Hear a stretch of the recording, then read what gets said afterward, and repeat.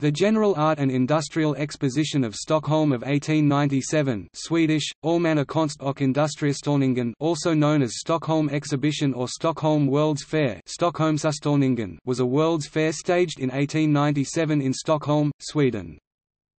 The exhibition site was located on the island of Djurgården, and many of the structures on the western part of the island originated as part of the exhibition.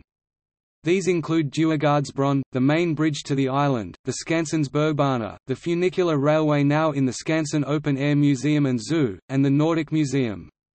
One of the most prominent buildings of the exposition, a 16,820 square meters exposition hall in wood, designed by the architect Ferdinand Boberg and featuring a 100 meters tall cupola and 4 minarets, was demolished after the exposition. However, together with many other pavilions built in non-permanent materials, one theme of the exposition was the new media technologies of the day, including film and the phonograph. The opening ceremonies of the exposition were documented in early recordings, including the opening address by King Oscar II. These recordings have been preserved, and are now available on the Internet.